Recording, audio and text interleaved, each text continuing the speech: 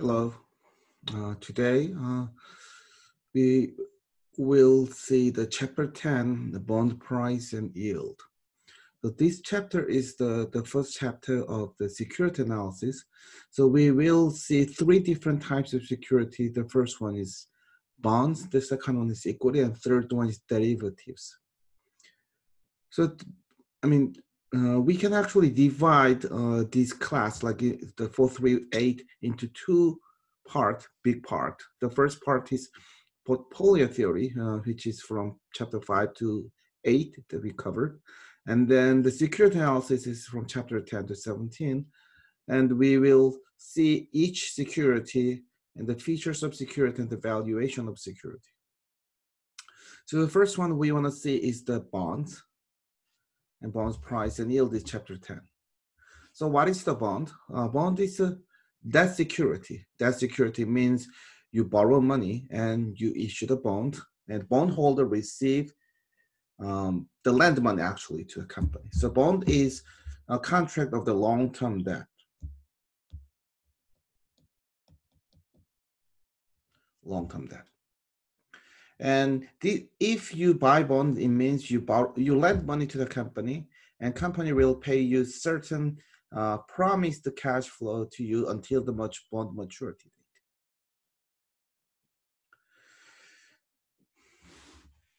date. So each bond has the par value. This is also called the face value, and this is the payment to bondholder and maturity of the bond. So if the bond is 5-year bond, then after 5 years, you're gonna receive the par value or face value. In the United States, corporate bond face value is always $1,000. So sometimes you don't see this face value in the question, then you just assume that it's 1,000. The third feature is the coupon rate. The periodic payments to the bondholder is called a coupon. So it's like interest payments. So usually every 6 years, they pay coupon. So it's the semi-annual coupon payment. Coupon rate is easily calculated. It's basically annual coupon divided by the par value, $1,000. This is annual coupon, means if coupon is semi-annually paid, then you have to double it. Okay, that's the coupon rate. Sometimes the bond does not pay any coupon, and this is called a zero coupon bond. So it pays no coupons, but it sells at deep discount, which means there is a price differences. You will pay lower price than the par value, and you're going to receive par value and maturity so that you can realize your gain on bond investment. And if the bond does not pay any coupon, this bond is called a zero coupon bonds. We usually call these zeros. Zeros. Okay. So this is typical price and yield code of the United States Treasury bond. Treasury bond is the United States government issue bond, federal government issue bonds. The highlighted issue in this figure matures 2023 August, right? The first column is the coupon rate. Coupon rate is 6.25%, and par value is $1,000. So if you hold this bond, then you're gonna receive 6.25% of $1,000 as an annual coupon, so $62.50 annually per year. If it is semi-annually paid, then it's gonna be $31.25. Usually, U.S. Treasury bond pays semi-annual coupon, so each coupon will be 62.50 divided by 2, which is $31.25. That's the 6 months coupon. For U.S. Treasury bond, the coupon paid is February and August, so every 6 months. Okay. There's two prices here, bid and ask price. Bond market is the dealer's market, which means the dealer purchased the bond from the issuer and sell the bond to the investor. So the price the dealer pays to the issuer is called the bid price, and the price that dealer sell to the investor called ask price. And there's a spread. There's a difference. That's the dealer's compensation.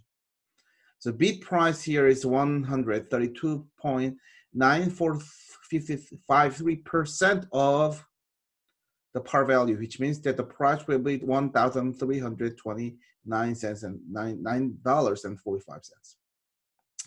Ask price is the price that investor pay, 132.9922% of the par value, which is higher than ask price because that way dealer can make money. And the price will be $1,329.92. The next column, CHG, is the changes. So it's basically the change of the price. And then finally, ask yield, YLD is yield. So ask yield means it's yield, bonds yield to maturity based on the ask price. Based on the ask price. For investor, ask price matter, right? Because for investor, you pay ask price, not bid price. So the yield here should be ask yield. So the yield to maturity is often interpreted as a measure of the average rate of return to the investor who purchased the bond for the ask price and hold it until its maturity date. That's why we call it yield to maturity. So this is yield return if you hold this bond until the maturity date. This is usually called YTM. And this will be the discount rate when we evaluate the bonds. So we will actually use this YTM a lot, very often in this chapter.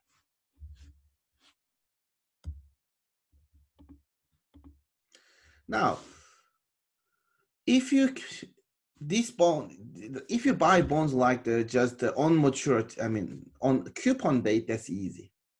You don't have to worry about valuate or interest anything. But it's possible that you buy bond between the coupon date. So suppose this is the last coupon date, this is the next coupon date, okay? This is 6 months, right? So this is 6 months later.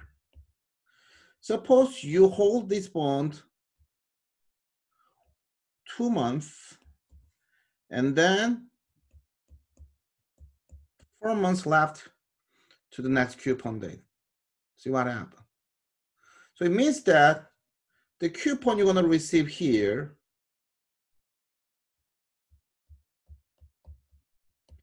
is basically just go to the coupon. Who's gonna receive coupon? Coupon is paid to new owner, right? So basically buyer will receive this full coupon. Even though this buyer just hold this bond for 4 months, and first 2 months the old owner, who is seller, actually hold the coupon. So it's not fair. This coupon should be divided by this into 2, based on the number of days they hold, each party hold. So for this case, say if the coupon is say $90, then you have 2 months. So seller holds this bond for 2 months. New buyer bond hold for 4 months. So 1/3 of coupon should go to seller. 2/3 of the coupon should go to buyer, right? So $30 coupon should go to seller, and $60 coupon should go to buyer.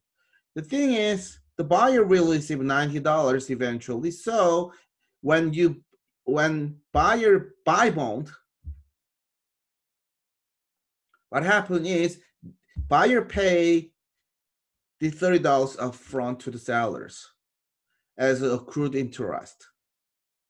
Accrued interest. So accrued interest can be calculated by, so if the coupon is semi-annual coupon, then annual coupon payment divided by 2 is the coupon payments. And days since last coupon payments, which is here. So this case 2 months. And then they separating coupon payments, which is the 6 months. So if this is 90, it means that 2 months divided by 6 months times 90, which is $30, should be accrued interest. I mean, to simplify this problem, I'm use just the monthly basis, but actually you have to use the daily basis. So example here is suppose that the coupon rate is 8%. The semi-annual coupon payment is 40%, right? Because 30 days has passed since the last coupon payment, and 182 days is the number of days separating like the coupon payments. So the accrued interest will be $40, which is the amount of coupon times 30-day number of days passed, and the 182 days, which is the number of days separating each coupon payment. $6.59 is the accrued interest. So real price of the bond will be, if the price of the quoted price is 990, which is based on the price as of the last coupon payment actually, then your price should be 990 plus the accrued interest $6.59. So $996.59 will be invoice price. Invoice price. Got it?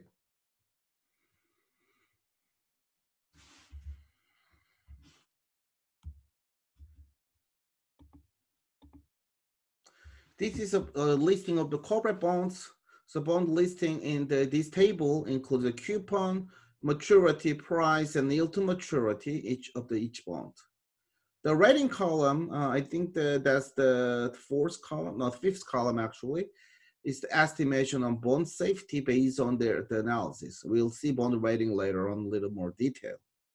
Moody's, Standard & Poor's, S&P, and Fitch are the credit rating agencies in the world. Bond with A ratings are safer than the B rating. As a general rule, safer bond with higher rating promise lower yield to maturity because they don't pay high yield.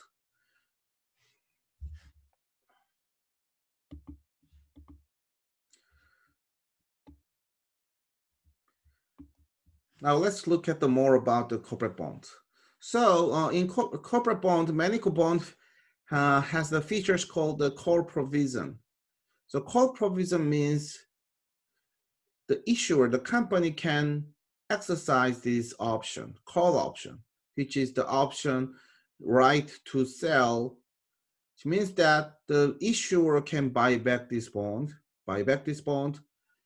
after a certain period, usually, because they usually have the exercise restriction period, and at a certain price, which is called the call price. Call price usually higher than the par value. So if the call price is 110, and they can exercise call option after 3 years, it means that after 3 years, the bond can be called, which means issuer can buy back the bond at after 3 years later and they pay 110% of the par value if the call price is 110. The callable bond is very common, because the this actually lower the risk, interest rate risk to the issuer. If the issuer think that, so suppose the interest rate lowered so that they can refinance this bond with a cheaper rate that they want to buy back and refinance it. To do so, they need to pay the call price. If not, then they have to hold the bond until the maturity date, which they actually make the bond expose the high interest rate risk. It means the call provision is actually the right for the issuer, the company. So for investor side, they actually sell the call provisions by increasing the yield. This bond is called a callable bond, and the callable bond is very common in the United States. Most corporate bond is callable. The second one is the convertible bond. Now, convertible bond gives the bondholders an option. Again, this option is held by the bondholder now to exchange each bond for a specific number of shares of common stock of the firm. The conversion ratio gives the number of shares for which each bond may be exchanged. So there's an example here. Suppose a convertible bond is issued at par of $1,000 and convertible into 40 shares of the firm stocks. The current stock price is $20 per share. So the option to convert is not profitable now, right? If the stock price later rise to $30, which now means that the bond can be converted like each bond may be converted profitability into the 1,200 worth of stocks, basically, right? The market conversion value is the current value of the shares for which the bond may be exchanged. At the $20 stock price, for example, the bond conversion value is 800. The conversion premium is excess of the bond price over the conversion value. If the bond were selling currently for $950, its premium would be $150, which means that, so you can always convert the bond if you have premium, right? So convertible bondholders benefit from the price appreciation of the company stocks. Not surprisingly, the benefits come at a price. Convertible bond offer lower coupon rate, obviously, and their stated promise yield to maturity will be lower too, actually, than non-convertible bonds, which means the investor pay the price of this option. So who hold the option? The investor hold, so you have to pay.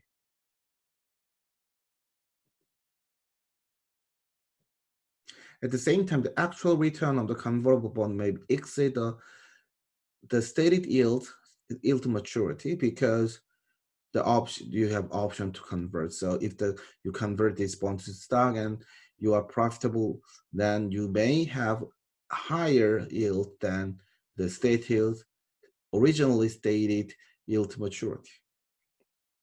Okay. The puttable bond is the bond that has the put option. Now, again, the callable bond gives the issuer the options to extend or retire the bond at the call date. The put option gives option to the bondholders.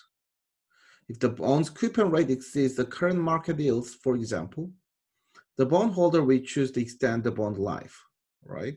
If the bond coupon rate is too low, it will be optimal not to extend. Then bondholder just exercise this option, and you can reinvest these proceeds at current rate. So puttable bond gives the option to sell the bond to the investor. It's not very common, but it's possible. And instead, investors should pay higher the price by lowering the yield, lower yield. Floating rate bond is the bonds whose coupon rate changes varies by over the period. Usually, this bond is less risky than the fixed rate bonds, and possibly sometimes it tied with interest rate, sometimes it tied with inflation rate, depending on the bond features. We'll see some of them later on, actually. Now, what is a preferred stock? Now, preferred stock is not bonds. It's actually stock, But the cash flow is looks bonds actually, because the preferred stock pays the fixed amount dividends. So it's usually characterized as a fixed income security. Usually bond is fixed income because you receive fixed income, and preferred stock is also fixed income. So it commonly pays a fixed dividend. Sometimes floating rate preferred stock become more popular, usually linked with the inflation rate. Dividends are not tax deductible since this is dividend, not interest. But the corporation that purchase other corporations' preferred stock are taxed only about 30% of dividends. So 70% of the dividends are tax deductible because the IRS avoid to tax twice. It has double taxation issue. Based in the issuer, there's other domestic issuer, usually the state local government. We call the municipal securities, municipal bond. Many cases we call it munis. The other three, like Federal Home Loan Bank Board, Farm Credit Agency, Ginnie Mae, Fannie Mae, Freddie Mae, are the federal government agencies that guarantee the payment of these bonds. Usually they issue the mortgage-related bonds, mortgage-related.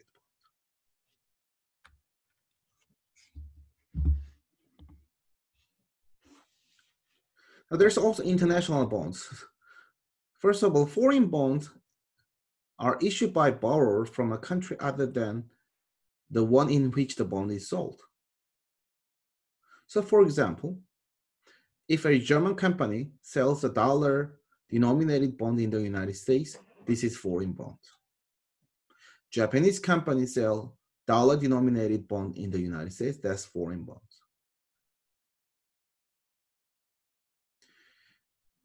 These funds are usually given the very famous names based on the countries in which they are marketed. For example, foreign bonds sold in the United States is called Yankee bond. So Yankee bond is foreign bond in the United States. Okay. Like other bonds sold in the United States, they are registered with the SEC, Securities and Exchange Commission. Yen-denominated bond sold in Japan. So foreign bond in Japan called the samurai bonds. Pound-denominated foreign bonds. So foreign bond in the United Kingdom is called the bulldog bonds. Okay, so that's the foreign bonds. Now there is another type of the international bond usually called the Euro bonds. Euro bond is not European bond, first of all. Euro bonds are denominated in one currency, usually the issuer side. So US company is dollar, but sold in other countries. So for example, there's called Euro dollar.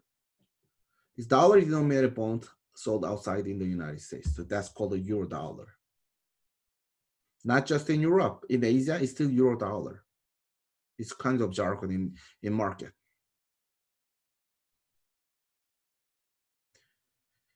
Euro yen is the yen denominated bonds sold outside of Japan. Euro sterling, pound denominated bonds outside of the United Kingdom. There's a euro denominated bonds selling outside of the Europe. Okay, so that's called the Euro bonds. So you need to know the difference between the foreign bond and the Euro bonds. There's some innovations in the bond market. So inverse floor, whose coupon rate falls when interest rate rise. This is very unique because usually coupon rate move with the interest rate. So if interest rate falls, then coupon rate falls to mitigate the interest rate risk. Now inverse floor actually exaggerate the interest rate risk, which means you can increase the risk by moving different opposite way. Because if the interest rate rise, it means the bond price falls, so you lose money. Usually the floors coupon rate rise so that they mitigate the loss from the price differences, but this case inverse floor coupon rate even falls, so you actually lose more. Opposite cases, you actually make more money, so your risk is doubled. Asset-backed bond is the bond whose income is comes from the specific asset used to service that. Pay-in-kind bond, issuer can pay interest in cash or additional bonds, so it's called in-kind. Catastrophe bond is basically the bond with insurance plan. So for example, FIFA in 2006 World Cup, they're concerned about the terrorism. So they actually issued the bond say that, well, if terror happened in Europe, then they don't pay part of the principal. Like it's pretty common, like say Disneyland in Tokyo, when they built, they issued the catastrophe bonds, say that, oh, it's earthquake happen over some point, then some degree, then they don't pay back everything. Okay. Index bond is the bond payments tied with the general price index, price index, the price of particular commodity. So it's actually the bond adjusted by inflation usually. So treasury inflation protective securities, which is usually called TIPS, is the typical index bond. So for TIPS, we have example here. So for TIPS, based on the inflation, we change the par value itself. Because par value changes, the coupon changes. So for example, par value start from $1,000, right? And the first year, 2% inflation, so par value increased to $1,220. Then coupon is $40.80 instead of just 40. It's a 4% bond. Okay. Next year, 3% increases. So $1,020 times 1 plus 3%, which is $1,050.60, and times 4%, $42.02 is the new coupon. And finally, 1% increases. So again, 1% increases, right? Then final par value is $1,061.11. Coupon times 4%. Finally, you pay final principal. So total payment is like this. If it happened, then your real return will be 4%. Okay. So this is called TIPS. The benefit of TIPS is you can avoid the inflation risk. So that's the end of the first part. Second part is the pricing of the bonds.